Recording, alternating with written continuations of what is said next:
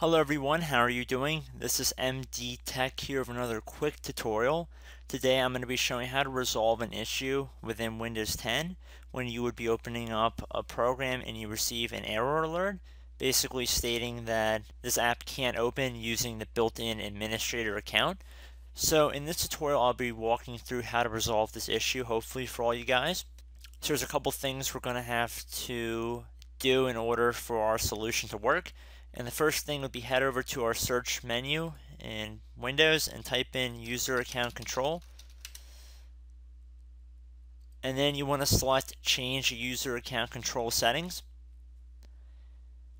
It's important that the user account control settings are set to the second option from the top, meaning notify me only when apps try to make changes to my computer.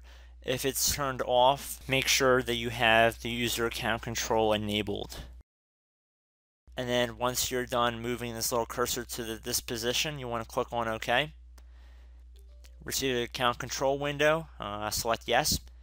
The next step would be to go into the local policy editor. However, Windows 10 Home Edition does not include this feature. So to be inclusive to all users of Windows 10 in this tutorial, we're going to go through the registry in order to make our final change here. So we're going to head over to our Start button and we're going to right click on it. And then left click on Run. Now you want to type in reg edit, REGEDIT, all lowercase, and then hit enter on your keyboard. You might get a user account control window. You have to be using an administrative account in order to modify the registry here. So then select yes. So I'm going to blow this up full screen here.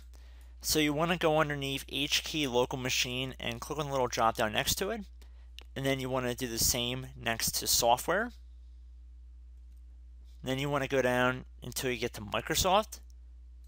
Again, click on the little arrow next to Microsoft.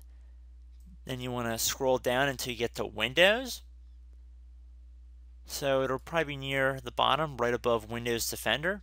So you want to click on the arrow next to Windows.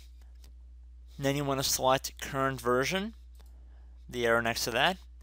Then scroll down again until you get to policies and then left click on the little arrow next to that. And then left click on the folder that says system.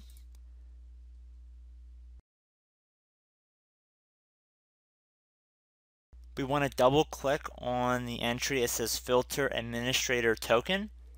And you want to double click on it. So if the value data says 0, that means it's currently disabled. If we set it to 1, that'll mean it will be enabled. So we're going to just make sure that this is set to 1. So under value data, make sure it says 1 in here, and then click on OK.